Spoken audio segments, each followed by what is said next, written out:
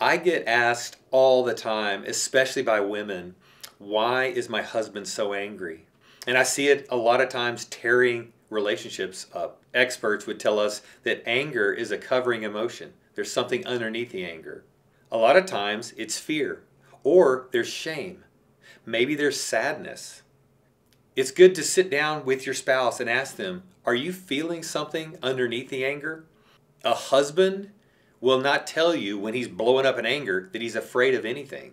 To feel afraid may seem weak, especially for a man, right? He's been taught, suck it up, don't cry, men don't cry, you got to be masculine. He'll default to anger when in fact he's feeling afraid.